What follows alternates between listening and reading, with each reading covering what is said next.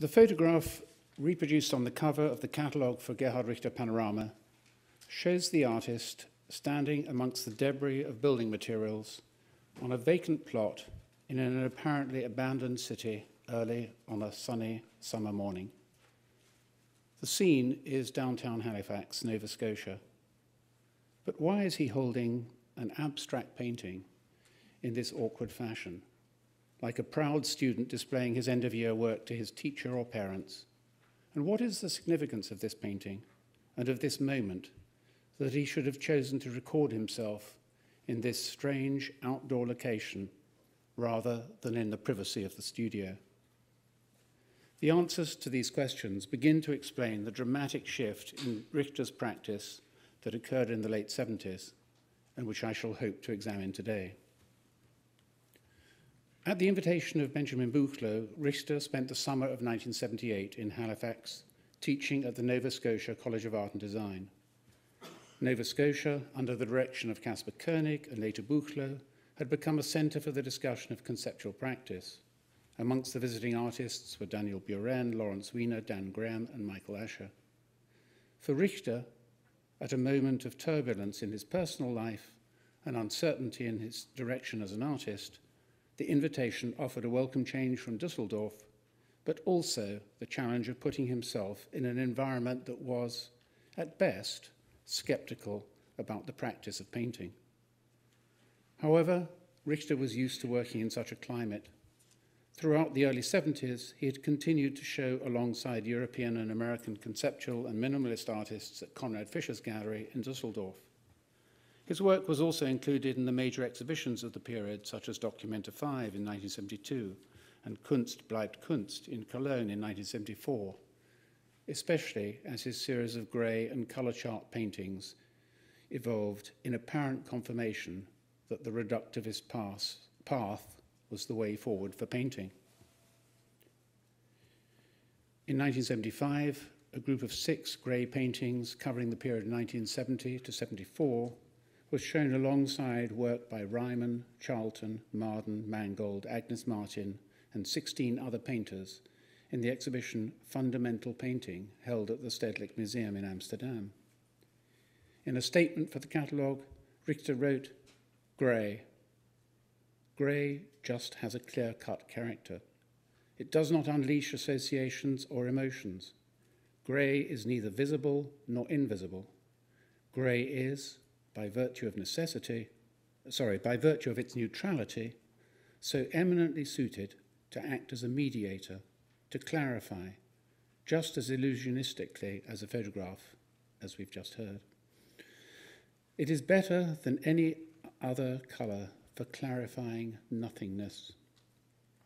I am fascinated by this kind of reduced painting in general, because I believe that it is trying in a very meticulous and considered way to arrive at a correct and direct manner of painting that tends towards a universal validity.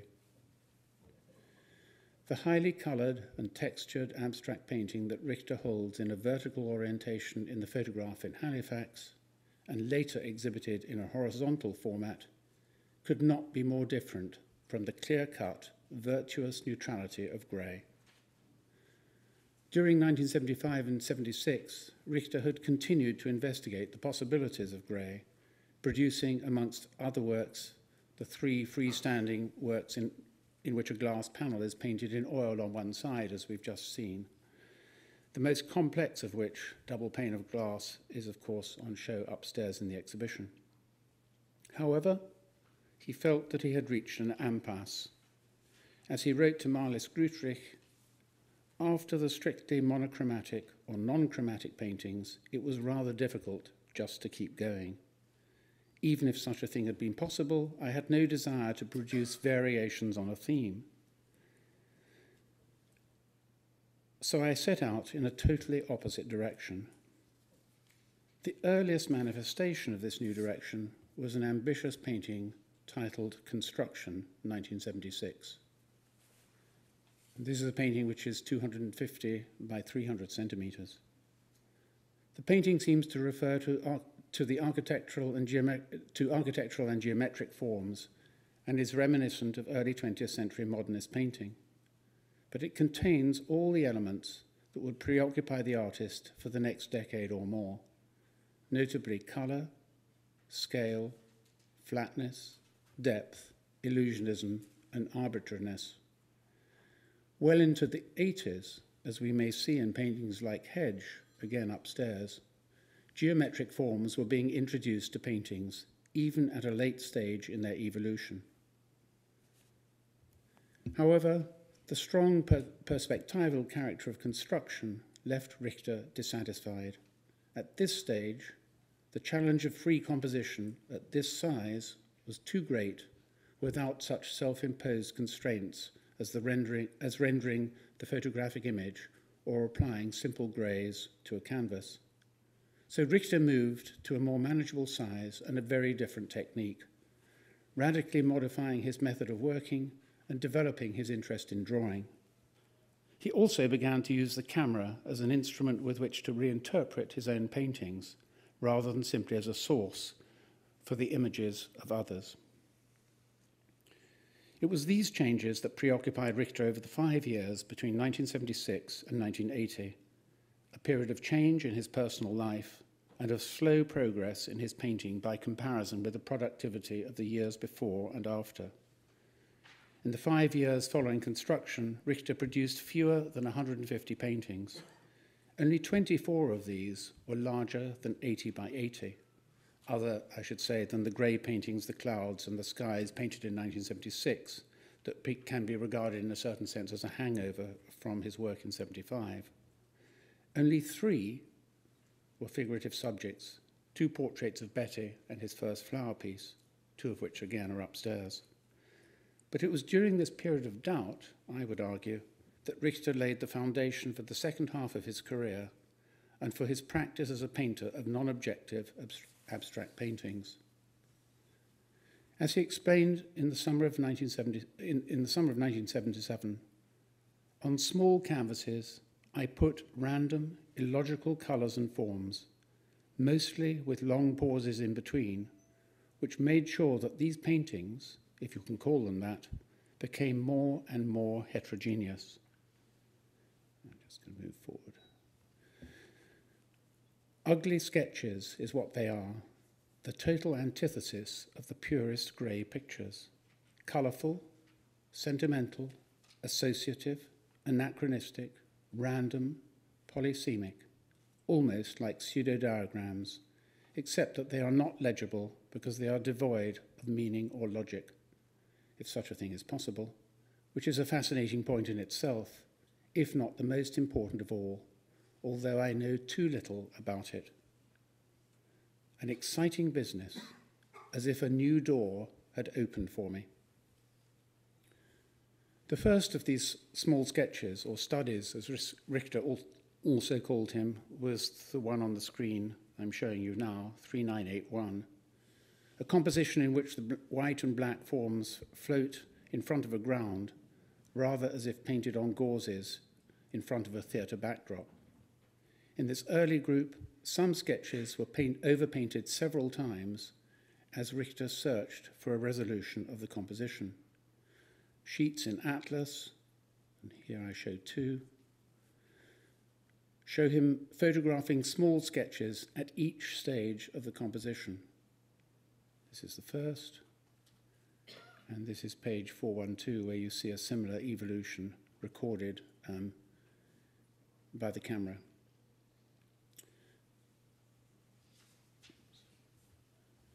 Another sheet in Atlas, page 405, shows him isolating 4 separate details within the canvas. It was these 4 details that he chose as models for the composition of paintings 417 to 420, the last of which is again in our exhibition.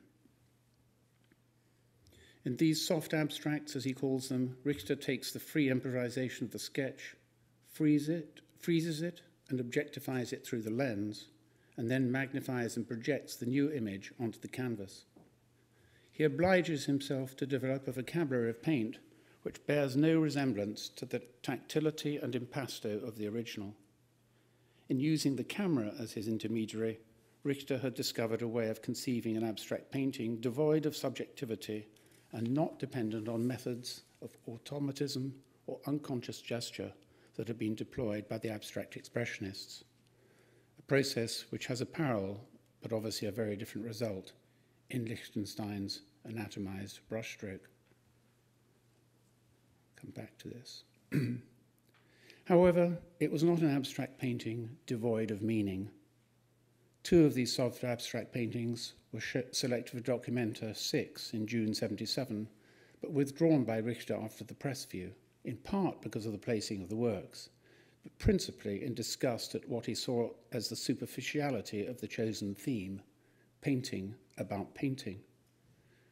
As he wrote to Grutrich, paintings are always about painting. It is as obvious as the fact that a loaf of bread baked today is only that way because of the experience acquired from all the bread that has ever been baked before.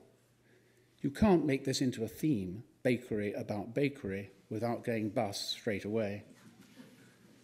Significantly, Richter was still describing these works as abstract pictures rather than paintings.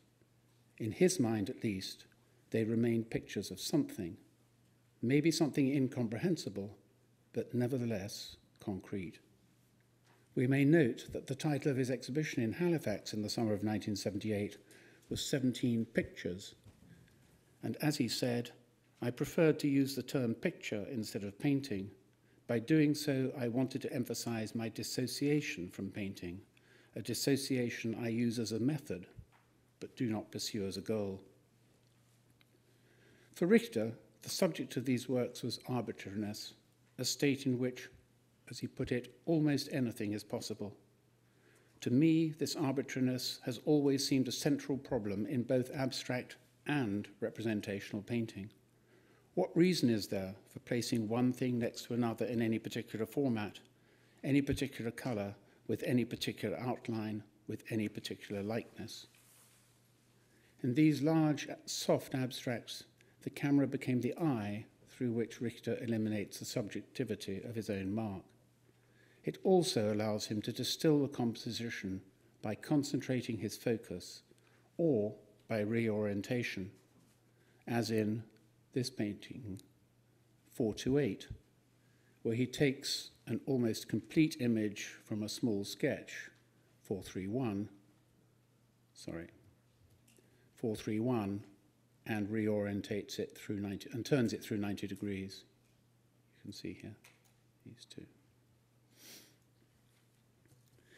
When Richter arrived in Nova Scotia, he continued to paint small abstract sketches, including Halifax, the painting on our cover, which is one of the few paintings of this period to bear a title. It was an intense few weeks, but it gave him the opportunity to explore three concerns that would lay the foundations for a new form of independent abstraction and the next phase of his practice: line, color, and the camera. During the previous year, Richter had been developing new strategies to approach the issue of abstraction. These small studies were more dependent on line than anything he had attempted before. With his academic training in East Germany, he was an accomplished draftsman. However, his use of the medium had been sparing. Between 1962 and 1976, he produced fewer than 100 sheets, mostly figurative drawings dating from 1964, 5, and 7, studies for 4 panes of glass and other unachieved sculptures from 66, many studies for the placing of sculpture and painting in rooms, and a group of mountain and seascapes from the late 60s. Intriguingly, 3 sheets from 1967, of which I show one here, explore possible compositions for small, square, often geometric abstract paintings. Richter, as we've heard, has flirted with abstraction during his time in the GDR. The recently discovered monoprints Elba show him to be conscious of Fautrier and other informel painting as early as 1957, and after his visit to Documenta, where he had been impressed, as we again have heard this morning, by Pollock and Fontana, he again attempted abstract painting. But many of these works were later destroyed or excluded from his catalogue raisonné. The small compositional drawings became the impetus, however, for a group of 23 small abstracts from 1968, 3 of which can be seen in the present exhibition. And this, again, as we've seen this morning, and this, can be taken as typical examples in their exploration of abstraction at its most basic means, exploring either the simple methodology of taking a brush across a canvas or the most straightforward of tachiste gestures, perhaps influenced by valse. Such experiments paved the way for a group of in-paintings from the early 70s, characterized by the manipulation of paint and an all-over treatment of the surface so that process determines the composition. Decisions about color are avoided by the simple expedient of allowing primary colors to mix until they form an almost uniform blue, brown, green, or gray. And this is a painting from 1973. In 1976, after making fewer than 10 drawings since 1968, Richter made 6 small works on paper in a uniform size after one of his new abstract sketches. The sketch and one of the drawings. I should add that the sketch that I show there is turned through 180 degrees from what is shown in the catalogue raisonné. Not having seen the painting, I'm not certain which is the right orientation, but we know that the catalogue raisonné is by no means perfect, as we've discovered to our cost in the catalogue. But the reprint will have the painting, some of the paintings the right way around. So he's working here from a sketch and making 6 drawings. 2 years later, without a studio in Halifax, we find him pursuing a similar path, creating 66 graphite drawings on paper that explore ideas that had been developing in oil sketches. 2 kinds of composition emerge. In some, an interaction between line and scumbled color of these sketches had become the dominant theme. In Atlas, he records some of the stages in the evolution of one such composition.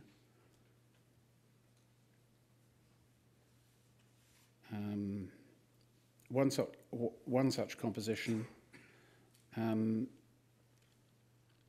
an initial mark on the canvas, as you see on the top left, through the sketch to an image that tests its strength as a large painting on the wall, complete with a spectator. You can see in the bottom right-hand side the notion of the painting on the wall with a spectator, a very common Richter device.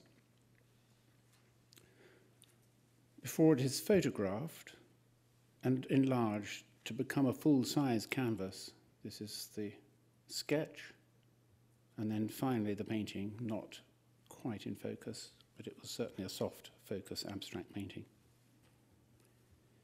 In others, such as this, drawing is obliterated through the strategy of dragging a loaded, relatively dry brush across the canvas to establish a surface that is an early forerunner of paintings from the late 80s. A second group of works on paper begun in Halifax and probably completed shortly after his return announce a new medium for Richter, watercolor. These delicate sheets in which washes of green and yellow float over the pencil indications of horizontal abstract paintings must surely reflect Richter's response to the premature death the year earlier of his close friend and companion on visits to New York, Blinky Palermo. Palermo's own watercolors, with their rich browns and purples, as well as heightened reds and oranges, owe much to Beuys, but here we find Richter adopting more acid hues and the yellows and greens that formed the dominant colors of the large paintings he was to achieve as abstract paintings in the early 80s. The visit to Halifax, as we've seen, concluded with another novel investigation. Encouraged perhaps by the conceptually oriented atmosphere of the college, Richter decided to photograph his oil sketch Halifax from different, as he put it, from different sides and angles, under varying light conditions and from varying distances. In order to do this, he went as far as to take the canvas off the stretcher and drape it over a table and a chair. As he later wrote to Buchloh, the photograph represents an even more uncompromising search for appearance than one could ever achieve with a painting. A painted picture, even if it is entirely illusionistic, will always contain some reality, since it is made by hand and is a picture traditionally defined as painting. In contrast, a photograph loses its own reality the more precisely it portrays the other reality. And if you look at it like that, the photograph's only reality is its own unreality, i.e., its non-existence, its actual quality. As you can see, he said, I find it difficult to describe. The black and white images that result have been compared with Man Ray's dust-breeding photographs of the traces of dust on Duchamp's large glass, a comparison that is also likely to have occurred both to Richter with his interest in Duchamp and his colleagues at the Nova Scotia. Richter mounted his black and white images to form the work 128 Details from a Picture, Halifax, 1978. In 1980, he published a 72-page book containing the 128 details in a sequence, the Nova Scotia Pamphlets 2. And of course, in 1998, the work was issued both as a limited edition print comprising 8 and black and white offset prints, and a limited edition artist's book of 264 pages. When he returned to Dusseldorf, Richter immediately threw himself into preparations for the exhibition of abstract paintings that will be shown in Eindhoven in October-November 78, and in a modified form as his first exhibition in London at the Whitechapel Art Gallery in March 79. In Eindhoven, the focus lay on the two groups of large, soft abstract paintings, one completed the previous year, the other based on the new oil sketches and painted on his return from Halifax. At Whitechapel, the decision was taken to omit most of the first group of soft abstracts in favour of a small selection of earlier paintings, including Olympia, the Sphinx, a large colour chart from 1974, the 4 tourist paintings, 2 of which are upstairs, and 2 Vesuvius subjects. The main body of the gallery was given over to the most recent large abstracts, as well as to more than 20 oil studies.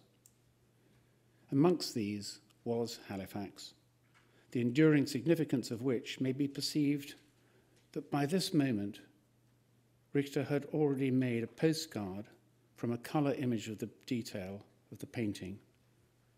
This is the painting, a rather poor reproduction of it. The painting is actually lost at present, and this is a reproduction from the catalogue raisonné. It hasn't been photographed for many years. And he made this postcard. The 2 small holes on the right are an indication that the significance of this little image was not recognized by the archivist at the Whitechapel. And I don't blame the archivist. I suspect I put the punch holes in myself, probably in 1979, in order to keep the postcard. But in any event, here you see, I think as far as I know, at the moment, the only colour, there must be many other detail of this painting, Halifax, which of course corresponds in many ways to the black and white images that are now much better known. A second colour detail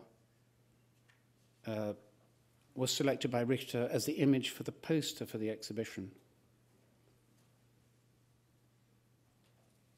Here you see the Whitechapel and the view of the show. They reflecting Richter's wish that the large room be divided by the most ordinary arrangement of screens placed between the 4 columns of the lower gallery. He was keen that the paintings should be given breathing space, and the studies, as you'll see in the next slide, should be mounted in groups. Halifax, I think, is 1 in from the right-hand end. The exhibition was barely noticed by the press, though Time Out described the show in successive weeks as 15 years of horribly sick and syrupy paintings and vacuous canvases which are either tongue-in-cheek, send up, or horribly sick. Adrian Searle, writing in Art Scribe, was rather more perceptive. They are really quite stunning paintings, rich in mystery and pervaded by an ambiguous and somehow repellent sensuality. The Tate acquired a large painting and its related sketch. Richter himself was pleased with the show after initial apprehension. In Whitechapel, things are going better than I thought, he wrote to Buchloh the day before the preview. I had difficulties at home planning for the non-museum rooms, but now everything's hanging. I like it even better than in Eindhoven. Somehow everything seems fresher, more colourful, and I am learning to understand the paintings more and more with time. Richter's slowly increasing confidence was apparent from the speed with which he had completed 7 large canvases immediately on his return from Halifax, in time for the exhibition in Eindhoven. But it was also evident in the freedom and complexity of the surface in the small sketches. Richter was now dragging the paint in layers across the canvas, occasionally rubbing down the impasto and often laying on or scraping away the paint with a palette knife or spatula. Over the next 18 months, his preoccupation with surface resulted in a flattening of space, both in the small sketches and in the large paintings that continued to be fabricated by means of the photographic enlargement of the small sketch. This move was accompanied by an introduction of colour more vibrant than anything previously seen in his painting. Just 2 examples, a relatively small painting from 1979 and a much larger painting from the same date. It was this commitment to the integrity of surface, coupled with heightened colour, that were the poles that governed the creation of in the following years of Richter's 2 largest abstract paintings, one of which, of course, is upstairs. Terrible slide, sorry. Stroke on Blue, and then Stroke on Red, which, of course, is upstairs. Originally, both shown under the title 2 Yellow Strokes. In the small sketches, an expressive stroke over a stippled surface is itself overlaid with a dragged, dry brush.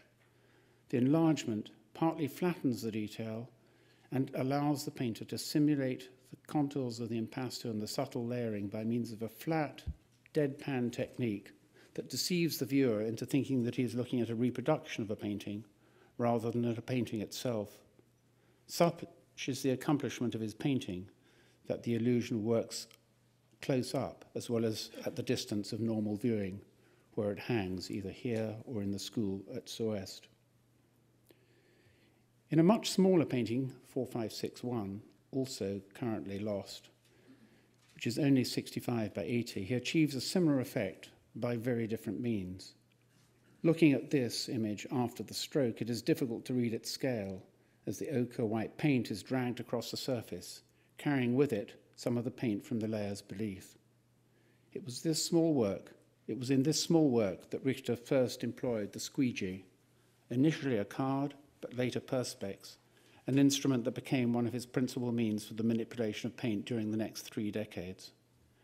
The squeegee gave him a quality that he prized, but could not achieve in either the small sketches, where the image reflected the hand of the artist, or in the large paintings, where the image was a given, controlled by the camera and the scale of enlargement.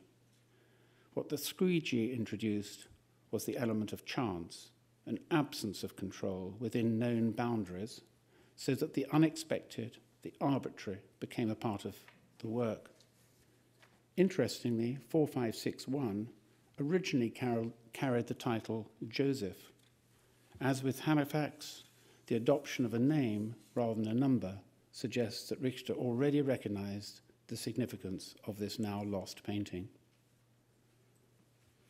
Another title painting, Faust, 460, comprising 3 large canvases hung together as a triptych, marks the end of this phase of Richter's dependence on the camera as a means of composing large abstract painting. And you could regard construction, which we saw much earlier, and this painting, Faust, as in a way bracketing this period of Richter's work. The complexity and colour of Faust indicate an artist who is now truly in control. From this point on, Richter has the confidence to make an independent mark and to construct a composition at a scale that allows him to stand back and to draw with a brush across the canvas, or to use the squeegee, taking away or spreading paint across the surface in a great sweep. He does not quite know what the action will reveal. That confidence is also evident in the dramatic increase in his output once he was able to begin what he saw as his free abstracts. Richter records 60 paintings in the catalogue for 1981 and a further 55 in 1982, a sharp contrast with the difficult years of 1976 to 80, during which he never achieved more than 30 works in a year. By the time of Documenta 7 in 1982, in which he showed 5 large abstract paintings, including Rote, seen here, he was already beginning to be recognized as an abstract painter with a distinctive voice. As Richter wrote in a statement in the catalogue, abstract pictures are fictive models as they make visible a reality that we can neither see nor describe, but in its existence we can postulate. In abstract painting, we have found a better way of gaining access to the unvisualizable, the incomprehensible. How he took this forward is, of course, another chapter in the story.